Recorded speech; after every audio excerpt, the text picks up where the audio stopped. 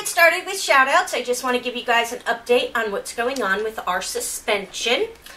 We have gone from a 3-month suspension to a permanent termination of our AdSense account. In 2 days. Yep, in just 2 days. So we are looking into legal action against the trolls. We are looking into other avenues as far as funding. But we are not going to let this stop us. We are going to continue with all of our channels and to grow all of our channels no matter what the outcome of this is. So with that said, we want to again thank everybody for their love and support, and let's get started with shout-outs. Yay! Yay! We do have some new people again. Greg Woodall. Him and his wife have been watching since the very beginning. Thank you for that, and thank you for finally commenting, and welcome to the neighborhood. Because when you comment, you get officially welcomed. That's right. Melissa Burgett. Welcome to the neighborhood. Jess Brown. Welcome to the neighborhood. And okay, let's do these two. Tanya McNeil. Welcome to the neighborhood. And Emmy and Art. Welcome to the neighborhood. Okay, and now we have two thoughts and prayers, guys. Tanya Ray, we need thoughts and prayers for her stepfather and for her father. His heart is only, his heart is only functioning at 20% right now. So if everybody could please keep Tanya Ray and her stepfather, her father, and their entire family in your thoughts and prayers. And Tanya, you are always in our thoughts and prayers, and we love you. So hang in there, sweetie. And a while back, we had spoken to you guys about Ken Batista. He was a young guy who was following us, and his mother was a survivor of breast cancer, and then she came down with pancreatic cancer. And unfortunately, on April 27th, she had lost the fight to pancreatic cancer. And I'm sorry, Ken, it breaks my heart. I wear a ribbon for pancreatic cancer for my sister, and even though it wasn't pancreatic cancer, it was pancreatitis, but there's for your mom, Ken. So if everybody can keep Ken Batista and his family in your thoughts and prayers, and say a special prayer for his mother, we would greatly appreciate that. And Ken does have his own channel as well. I'll leave a link below to his channel. He is an awesome dude that does great vlogs, so I will definitely leave a link to that. My question from yesterday was, have you ever been pulled over by a police officer? The po-po. And surprisingly, a lot of us have. Really? Yeah, really. Okay. Oops. Okay. I'm getting there. My tablet broke, so I'm using Kevin's Kindle. What's that supposed to mean? It doesn't, I'm not as used to it as my tablet. Oh, there, good save. Yeah. Tanya Longley. I can totally relate to this because the Maybrook police back in New York, that's all I can say.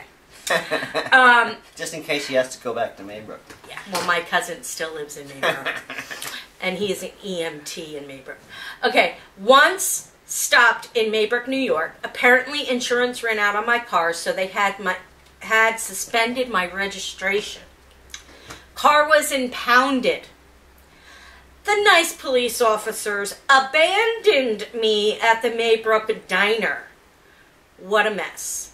Isn't that so nice of them? Just leave a woman in the middle of, well, not in the middle of nowhere. They left her at a diner.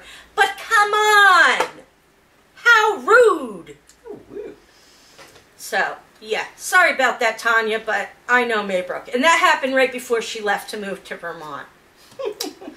Angie Lupus Life. I've heard this story with Angie. when she did drive, she was a little heavy-footed. She was driving to Dallas, Texas. She got pulled over by one police officer for speeding. And less than 10 minutes later, she got pulled over by a second police officer. Needless to say, the second ticket was pretty expensive. Yeah, I would say so. Daily rambles. I have been pulled over for speeding, rolling stop, and not having a front tag due to my recent accident. Last time I was pulled over was a warning a few months ago for speeding, and before that it was 8 years. I'd say that's a pretty long span. You're doing pretty good. Terry Johnson. I have gotten a speeding ticket. I've also got one for a rolling stop. I believe I fully stopped. The policeman disagreed with me. They usually do. Melody Mainville.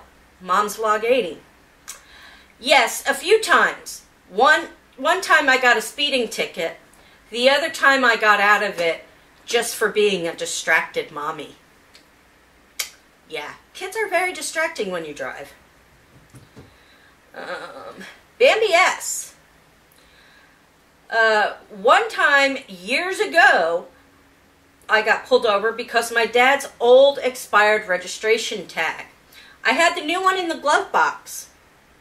And I was going to scrape off the old one, you know, because sometimes you got to scrape it off so the new one sticks better.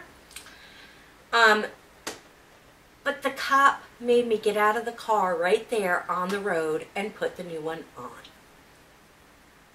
Not even a fix-it ticket to let her go home and do it. Fix it right there on the road. Yup. Scott Jenny. Been stopped for speeding. Been stopped for no seatbelt. And stopped one time because I think they needed to meet their ticket limit for the night. Because they were giving me tickets for the strangest things that reached exactly $250. Yeah. Sorry if any police officers are listening to this, but we know it's quite. Yeah. We do. I have relatives that are cops, and, you know, there's a quota. You have to meet your quota. Sorry. Crimson Ferry. I got pulled over twice. Once for crossing a solid white line while making a lane change. Got a ticket for that. The only other time was for speeding, and she got out of that one. Jess Lucero. I got pulled over twice. Once for speeding and once for a taillight out. Did they give you a ticket or a fix-it ticket for the taillight? Trans Am Girl.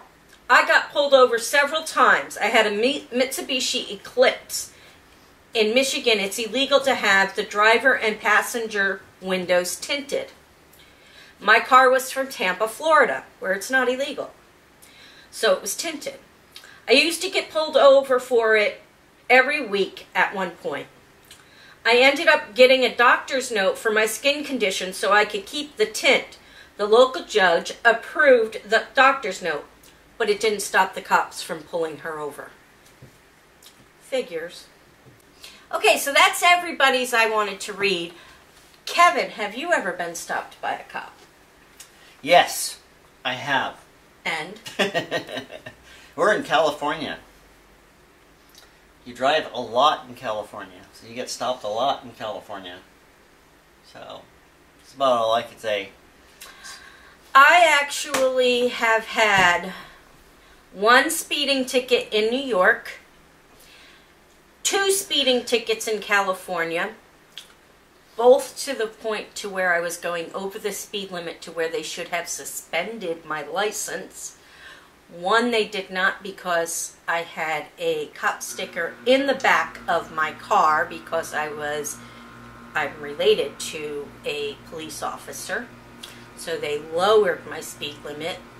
The second one, the cop said, "Do you know how fast you were going?" And I said yes, and I told him how fast I was going. And he says, "Because you're being honest with me, I'm going to put down, make it lower so you don't lose your license." And I was very, very grateful to him for that. Okay, my question for today is, Would you rather go without junk food for a year or go without TV for a year? That's a good question. Considering they kind of go hand in hand. That's right. It's time for Neighborhood Community Credit Roll. Beep, beep, boop, boop, boop. Okay, so last night's question was about the movie Behind the Mask, which was a mockumentary about a serial killer looking for his next victim and being followed by a camera crew. And it's in a fake world where all of the horror movie people actually existed. So that's why there's all these references to Child's Play and Nightmare on Elm Street and Michael Myers and just about everything you can think of ends up showing up in this movie in one way or another. So there's a million of them. If you want to see a really good list, then Pam BS has probably got the most complete. Tanya Longley has a lot in there as well, but yeah, some real research on that thing. Probably should watch that movie. I've never watched it, but it looks pretty interesting. So, the people who got that right was Terry Johnson, Tanya Longley, Greg Myers, Bambi S, and Cole Truday. Woohoo! Okay, tonight's question has to do with Wrong Turn. The original. I think there's 5 of them now. So making a lot of money out of Wrong Turns here. I could be in that movie. I'd make a lot of wrong turns. Okay, this one... Just ask Crimson Fairy. The original one starred Alicia Dushka, who you might remember from Buffy the Vampire Slayer. She was in there a lot. And the question is, why was half of the crew, cast and crew, suffering from rash?